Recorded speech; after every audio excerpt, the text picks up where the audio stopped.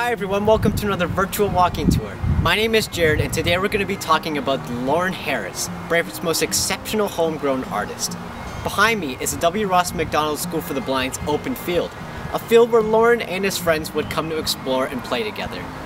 This area, among many other historic buildings, are where Lawren would spend his formative years in the city of Brantford. Come on, let's go take a look. Lawren Harris's grandfather, Alanson, was born in Ingersoll, Upper Canada on April 1st, 1816. He was an operator at a sawmill in Boston, Upper Canada, which is now the Norfolk Township, which was owned by his father, John Harris. Alanson married Mary Morgan in Mount Pleasant in 1839. In 1872, at age 56, Alanson and his family would move to Brantford after finding some success with their foundry in the Beamsville, Lincoln County area. Brantford is where he would form the A. Harris Sons & Company, a farming machinery manufacturing business. Alanson's father and son, both named John, are credited as inventors of the revolving hayrake and the light binder respectively with Alanson. Creativity and imagination were evident in the Harris family.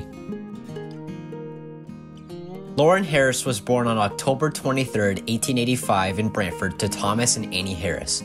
He was born on Chestnut Avenue, now Dufferin Street, and was raised in the house he was born in during his infancy. Shortly after Harris was born, the family moved to 150 Brant Ave, the location where most people know as Lawren and his younger brother Howard's childhood family home. Lawren and Howard were mischievous children, which became evident through the documentation of Lawren's daughter Peggy. In her book, Personal Reminiscences, she mentions the time the brothers would sling mud balls at clean, clothesline laundry of a young 23-year-old, eventually famous poetess, Pauline Johnson, to their eventual detriment when they were caught and paddled with a stick by Johnson herself. Lawren was confined to his bedroom for what seemed like endless hours where he would fidget. His high spirits ultimately found expression on paper. He studied people, he sketched and painted, he loved to read, he enjoyed music. With his brother, he played games and puzzles, and together they partook in practical jokes. Also documented by Peggy, which she learned growing up, was Lawren's first experience with paint. Lawren received a set of watercolors in little cubes of such pretty colors that he ate several of his favorites, treating them like candies, which resulted in him becoming violently ill. Lawren had many relatives live near him and his neighborhood too. His cousin Lloyd lived right across the block where the BCI parking lot currently lays. Also, his grandparents Alanson and Mary lived a short distance away too, at 127 Brant Ave, which is now MMMC Architects. Lawren's father, Thomas, became ill in 1891 with Bright's disease, an inflammation of the kidneys that results in horrible sickness.